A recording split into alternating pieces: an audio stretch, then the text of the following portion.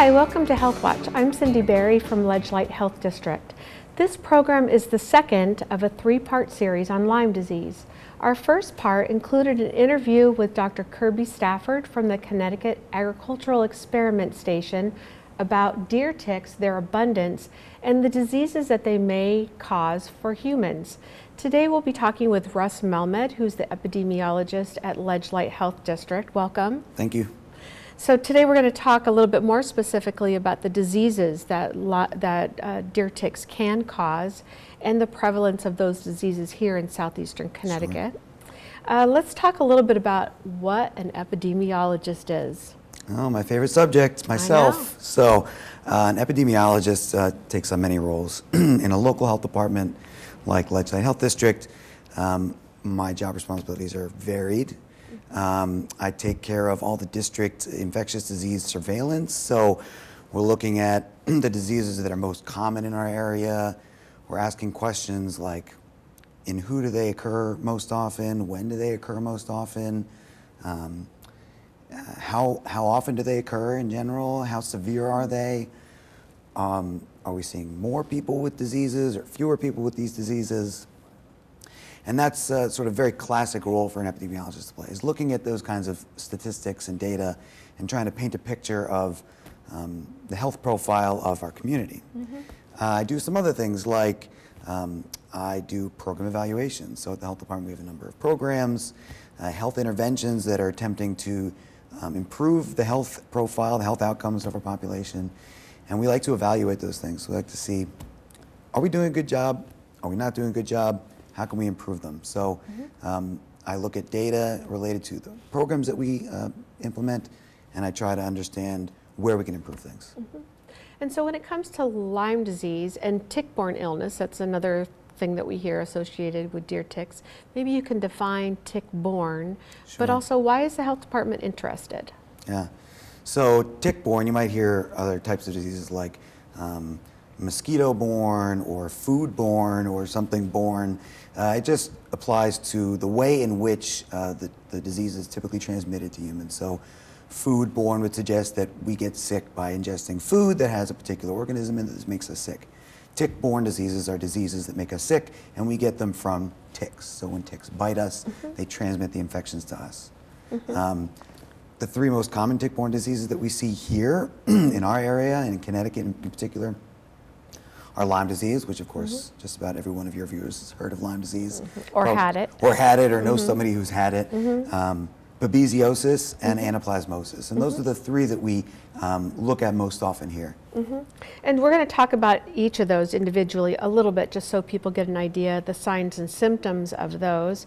But let's talk a little bit about your own concern for southeastern Connecticut. Yeah. Why are you interested here? Well, you know, just historically, Lyme disease was first identified here in a group of young children. So there was an astute pediatrician who noticed a bunch of young kids who had symptoms that were normally reserved for older adults, like arthritis. So Lyme disease was first identified here in Connecticut. It is the most common vector-borne, so that's another word. Tick-borne, a tick is a type of vector, it's an insect vector, so it's the most common vector-borne disease in the United States. And it's the most common vector-borne disease here in Connecticut, of course, also. Mm-hmm. So we see a few thousand cases in the state of Connecticut every year. The CDC estimates that there are 30,000 cases, or there are 30,000 cases reported wow. in the country every year, and they estimate that that's underreported or under-recognized. They think that there's roughly 300,000 cases wow. a year in the country of Lyme disease. And most of those cases occur in like 10 to 15 states, mm-hmm. Connecticut being one of them. Mm-hmm. So we have some of the highest rates of Lyme disease of anywhere in the country here in Connecticut wow. and here in southeastern Connecticut. So the diseases are prevalent here. Mm-hmm. They are difficult to diagnose, which we can get into later. Sure. And they cause a significant amount of morbidity, so they cause a significant amount of illness among our residents. So really that's why we're concerned. They make people sick. In some mm-hmm. cases they make people very sick. And in some cases they can linger for mm-hmm. a long time. So the consequences of those diseases are high. Mm-hmm. So that's why we're concerned with them. And also, they are preventable. Yeah, that's the other thing people forget. Right, so they're preventable. So from the health department's perspective, if there are ways to prevent diseases and they are causing problems, health problems in our community, then we want to target them. So it's become so prevalent. Do you think that people have become complacent when it comes to prevention? Yeah. We've been living with Lyme disease here since the 1970s. There was a huge amount of awareness around it in the late 1980s and the early 1990s around how you get Lyme disease, the ways to prevent Lyme disease. There was a lot of money spent in tracking Lyme disease here in the state of Connecticut and making physicians aware of what Lyme disease was and how you test for it and diagnose it and report and all those things. And so there was this huge amount of awareness. And as with anything, you have a huge outcry about something. And over time, enough people get the disease, they know enough people with the disease. Typically, people aren't dying from Lyme disease. And so, yes, I think people become complacent. You know, they've had it before, they've been treated before, they know somebody who's had it before. And so we live with these things every day. Car accidents are another example. People die of car accidents every day. You know, 50,000 people die of car accidents. Right. We still get into cars. You know, Yeah. are you hyper concerned every time you get behind the wheel of your car, or is it just something you've grown accustomed to the risks? Right. So I think Lyme disease is no different. That we've lived with it for so long, we see it in a lot of our friends, relatives, ourselves. That, yeah, I think we've just gotten complacent. So why a task force? And can you talk a little bit about what was it in the data that you look at every day that prompted you to want to establish a task force to really take this on again? Sure. So the health department is really good at asking questions. So as an epidemiologist, I'm really good at asking questions like, how prevalent is the disease? In which populations do we see it? The health department can do certain things to try to reduce those outcomes, but we really need partners to help us. You know, people who deal with the populations that are at greatest risk, young children. So people who deal with childcare and daycare and kindergartens and preschools and camps. Older adults, so senior centers and walking and hiking clubs, gardening clubs. Those people are at greatest risk. So as the health department, it's really important to bring those partners together because we need their input and we need their help reaching those populations. Sometimes the health department isn't well connected to every person or every population in a community. So we need those people who are connected. So task force brings all those people together in a way that sort of amplifies the work that any one person could be doing. So that's really why a task force. So let's talk a little bit about some of the specific diseases, because I want to give people an idea of kind of what we're looking at the health department and what the task force is really going to be doing. Let's talk a little bit about Lyme disease, what it is, how it's transmitted. You talked a little bit about who's most at risk, but what are some of the symptoms that somebody should be looking for if they've been exposed to an infected tick? Sure. So first I'll say that when you're bitten by a tick, you don't immediately get Lyme disease. There are a number of factors go into that. Not all ticks carry Lyme disease. Somewhere between 30 and 40% in any given year carry the bacteria that cause Lyme disease. And it is a bacteria. So it's a spirochete called Borrelia burgdorferi, and that's the actual infectious agent that's harbored by the tick. So just because you're bitten by a tick doesn't mean you get Lyme disease. The tick has to be attached to you for a day or two before it actually transmits. So if you pull a tick off very early, you're not likely to get Lyme disease.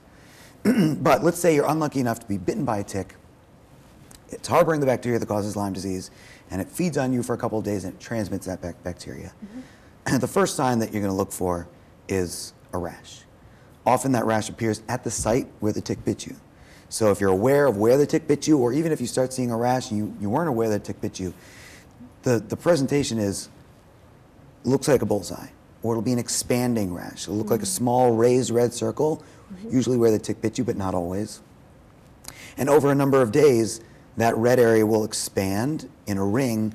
It'll get bigger and bigger and bigger, sometimes as big as 10 centimeters in diameter, so a fairly big ring. It'll have a central area that's clear. It'll be white like regular skin or clear. And in the middle will be a raised red bump. So it'll look like a bullseye, a central bump, and then a ring around that. So that's the first sign, and that's a very classic symptom of Lyme disease. And if you're unlucky enough to get Lyme disease, you can consider yourself fortunate if you see that rash, because that's screaming to you, I've got Lyme disease. The reason it's important is because the other symptoms are what we call nonspecific. We call them nonspecific because they can be symptoms for a lot of diseases, not just Lyme disease. Things like fever, headache, myalgia and arthralgia, which are body aches and muscle aches and joint aches. So the basic not feeling good. Not feeling good, you know, the same Yeah. symptoms you might get with a mild flu. Feeling under the weather, you might have flu, might be some viral illness, could be Lyme disease. So those are the early stage symptoms of Lyme disease. The rash occurs in about 70 to 80% of cases.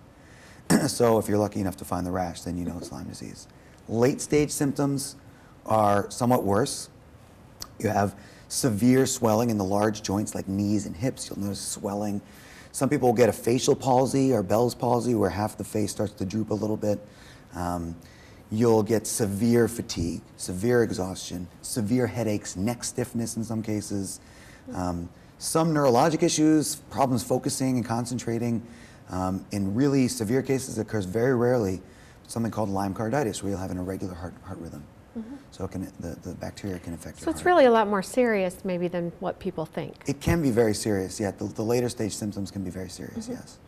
So there's another infection that's called babesiosis that you're saying is becoming more prevalent. Yeah, it's become more and more prevalent. Just about every year we see higher rates of the disease, and that may be because the awareness of the disease is increasing, and so physicians are becoming more aware, and so they're including that in their differential diagnosis when somebody presents with some symptoms.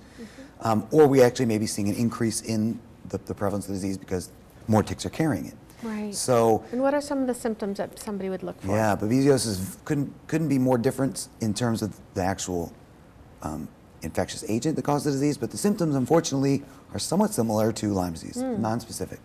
Fever, body aches, muscle aches, fatigue. So those are some of the sort of non-specific symptoms you have with And babesiosis. you can get them at the same time. You can. Unfortunately, ticks are really great carriers of these organisms. They can carry the organism that causes Lyme disease and the organism that carries babesiosis at the same time. And you can get one or you can get both. You can also get what we haven't talked about yet, anaplasmosis.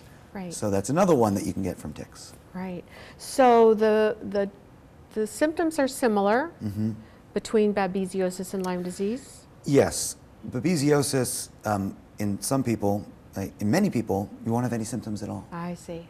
So unlike Lyme disease, you could get bitten by a tick, you can get babesiosis, and you won't notice a change at all. If you're a healthy person, you might not get sick at all, and your body will clear it of this. It's a parasite, it's not a bacteria, it's a single-cell parasite. Your body will clear the infection, and you'll be fine. But for some people, it's a problem. Some people, it's a mild infection, mild symptoms, and those go away on their own also. For a minority of people in certain risk categories, those will be very young children, older adults, people with immune systems that are compromised either from undergoing chemotherapy or some immune suppressive therapy for chronic inflammatory disease, like if you have Crohn's disease, take some immune modulating drugs to help with that disease, and people who've had their spleen removed. Babesiosis can be extremely severe. Okay. Extremely severe. The body does a really good job of clearing the parasite if you have a healthy immune system. But if you don't, you're at risk for extreme complications from that disease, and it can kill you. And then let's finish up this first half by talking about anaplasmosis, because that was something that you also said was a very common tick-borne illness. It's the third most common tick-borne illness here in the state of Connecticut. It's caused by a bacteria. It's a rod-shaped bacteria called Anaplasma phagocytophilum. That acts a little bit differently. It's a different kind of bacteria. It's also not a parasite like Lyme disease, like a babesiosis. And also, unfortunately, non-specific symptoms with anaplasmosis. Fever, aches and pains, fatigue. In some cases, you'll get some nausea, some confusion. And that disease is it's rare. You're less likely to get the disease, but you're also more likely to have some severe complications from that disease. You can have kidney issues, liver issues, breathing problems with anaplasma. So it can be very severe. Yeah. So now that we've scared everybody, we're going to come back in our second half and talk about prevention, what people can do so that they can enjoy the great outdoors this coming summer. And also just mention that May is Lyme Disease Awareness Month, so we're hoping that people will also access some of the great information about Lyme disease and ask questions of their local health department if they have questions. Sure. So we'll be right back.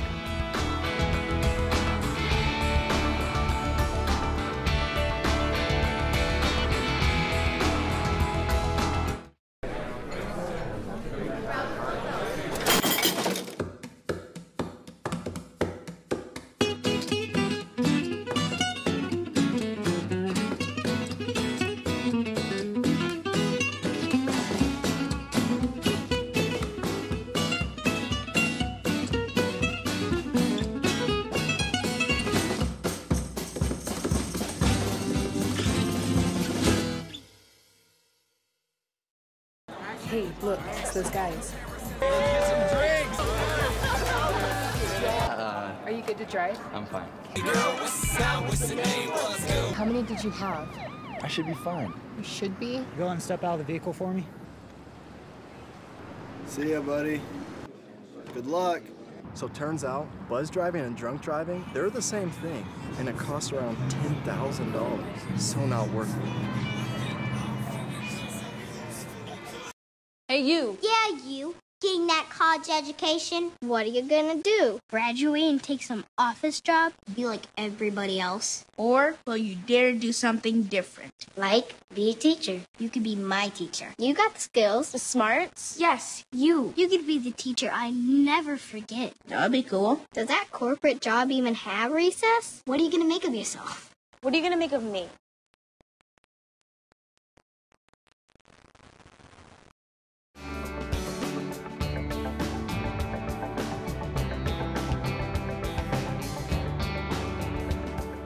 Welcome back to Healthwatch. We're talking today with Russell Melmed, who is the epidemiologist at Ledgelight Health District. And we're really talking about and focusing on Lyme disease as a part of a three-part series. So let's continue our conversation, Russ, and talk a little bit about how you had mentioned that some of these diseases are underreported. And can you talk a little bit about why you think that is? Yeah, I think there are a number of reasons why, in particular, Lyme disease is underreported. What we've seen over the years, is especially in the early 1990s, when there was a lot of awareness activities, there was a lot of money flowing into the state to train physicians, and there was an emphasis on reporting, and the Department of Public Health was making phone calls to physicians when they got a laboratory report to ask them more information about the case. There was a spike in reported cases. Yeah. Now, some of that might have been due to actual increases in the burden of the disease, but a lot of it was just in training and education and awareness. What we've seen since then, since like the early 2000s on, is sort of a steady decline in the cases that are getting reported. And in part, I think that's a comfort level that physicians have now with the disease. Some physicians will see you present with symptoms, and they won't bother sending a blood sample off for testing. They'll say, you know what, this seems like Lyme disease to me. I'm going to start you on treatment. And the way we count cases for Lyme disease is by getting those physician reports and those laboratory reports. So as physicians get more comfortable with dealing with tick-borne diseases, they're less likely to send things off for expensive tests that maybe they think are unnecessary. Mm-hmm. And so all of that goes into reporting. So we just see fewer reports because of that. I think also what we're seeing is a number of issues with the testing protocol. So even if you send a blood sample off for testing, in some cases it's too soon for the test to detect an antibody response, which is what the tests look for. If you're infected with a disease, a lot of tests will look for your antibody response to those diseases, but it takes a number of weeks for those antibodies to build up enough in the bloodstream for them to be detectable by the test. So let's say you go into your doctor and you say, I'm having these symptoms, headaches, fatigue, I'm never tired, doesn't make sense. I was bitten by a tick last week hiking, and you know, I'm concerned about Lyme disease. Doctor will say, I'm concerned about Lyme disease too. When did your symptoms start? They started just 3 or 4 days ago. Okay, I want to send you off for testing. Here's a lab requisition slip, go off and get tested. If you get that sample taken within a week of starting symptoms, most often your antibody response is not going to be detectable. So you're going to see a negative test result. So we're not going to get a case report of Lyme disease because it's a negative test result. Sometimes those physicians will say, you know what, even though this test was negative, I'm still going to treat you for Lyme disease because I'm really suspicious. We can't count that as a case. So this is just an artifact of when the tests are ordered, and you know, is the test going to detect the disease? And what time of year do you see most cases of Lyme disease, or more cases? Yeah, we see most cases, the vast majority of human cases of Lyme disease we see in June and July. And that's because that's when people are most active outdoors. You know, it's the summer season here in Connecticut. We have beautiful spring and early summer weather. Everybody likes to get outside, gardening, hiking, going for walks, taking your dog for walks. Parks are active. Children are at parks, at camps. So So we have a lot of people in Connecticut who are going out into tick habitats. So that's why we see a lot of cases in June and July, most cases. So in terms of personal protection, what are some of the things that you and your task force are recommending? So what we recommend for people if they want to prevent or do their best job to prevent getting Lyme disease, A, just be aware of your surroundings. Know where you're going. Are you going into an area where you know there are going to be ticks? Those are wooded areas or areas with any low brush, or it can be around your yard, it can be around your mailbox, it can be anywhere you see brush. If you're going to those areas, just be aware, those are prime tick habitats. If you're hiking, stay towards the center of the trail. It's towards the edges where you're going to brush your leg against the tall grasses or the weeds or whatever that you're likely to encounter ticks. So stay in the middle of the trails if you can.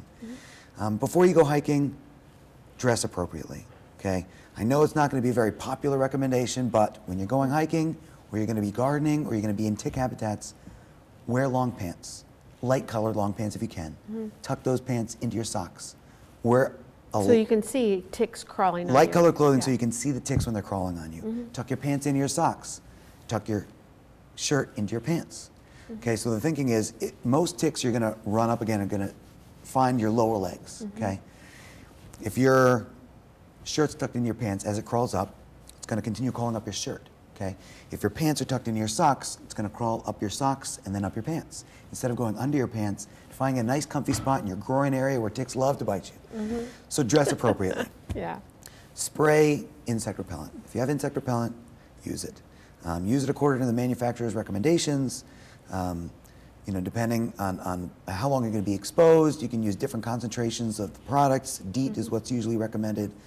So use DEET. You can also treat your clothing with things that will kill the ticks if they come into contact with. Permethrin is one of those agents that you can treat your clothing with. You can even send bags of clothing to companies. They will impregnate your clothes with permethrin. So if you are a landscaper, or if you're using the same clothes to do gardening all the time, or you're somebody who works outdoors, like you're a landscaper, or you're or you work in public works, you can have your clothing treated. And then after you come inside, or you're done with your hiking for the day, what should you do? Check yourself from head to toe for ticks. Okay, check yourself for ticks. If you pull a tick off within 24, 48 hours after it starts biting you, you're going to be in good shape in terms of Lyme disease. Also, shower. Showering within a couple of hours after coming in from being exposed to ticks reduces your risk of being bitten by those ticks. So shower those ticks off before they latch onto you. Okay. And also, I think that there's a recommendation about drying, putting your clothes in the dryer. Yeah, so if you've been exposed to tick habitat, you take your clothes off. You're ready to get in the shower, you're going to do your tick check, take your clothes, put them in the dryer immediately. Don't wash them first, put them in the dryer on high for 10 minutes. Ticks are really susceptible to drying, so that'll dry them right out and kill them, so you won't have them crawling around. Great advice. So we have about 4 minutes left. Okay. And I want to make sure that we get information in there about what to do if you find a tick has attached to your body. What should you do? Yeah. So if you find a tick that's attached to you, get a fine-tipped tweezers. Grab the tick as close to the skin as possible, as close to where it's embedded as possible, really right up against that skin.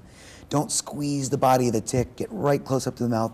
Grasp it firmly and pull slowly with firm pressure. This can take a minute or two. Don't yank it out. What's likely to happen is you're likely to break the tick. And you're likely to squeeze some of the contents of the tick into your body where it's bitten. You may leave the mouth parts in there. So firm, steady pressure. A lot of people panic when they see a tick attached, just want to get it off as fast as possible. Yeah. Firm, steady pressure, pulling out 1 to 2 minutes, and it will eventually let go. And it will pop right off. That's how you do it. Don't coat it with anything, none of that. Pull it off. And Ledgelight does offer tick testing as a service. Do you want to say something about that? Yeah, if you have a tick and it's been embedded in you for a day or two, it's been feeding and it's slightly engorged, so it looks like it's been feeding for a little bit, but its abdomen will be distended with blood. You can bring it into Ledgelight Health District, bring it in a rigid container. You know, not only a lot of people have film canisters anymore, but a pill container or something. If you don't have that, it's okay to bring it in a Ziploc bag. If the tick is still alive, throw a couple blades of green grass in there just to keep it from drying out. Bring it into Ledgelight Health District or your local health department if you're not from Ledgelight Health District jurisdiction, and we will send it off to the Connecticut Agricultural Experiment Station at no cost, and they'll test it for all 3 major diseases. Great. Thank you so much for being here. I know that this is the second of a 3-part series on Lyme disease. Next month we'll be interviewing P.D. Reed who is a landscaper and owns Perennial Harmony. And she'll be talking about deer-resistant plants and really the modifications that people can make to their own yard to reduce the deer population on their yard and also to hopefully control ticks. Great. So we're really excited about this. Thank you for all you do at Ledgelight Health Sure. District. And if you'd like more information, please give us a call at the Ledgelight Health District or find the CDC's website at cdc.gov. They have a great bank of information and photos about Lyme disease and other tick-borne illness. So thank you for tuning in and have a wonderful day.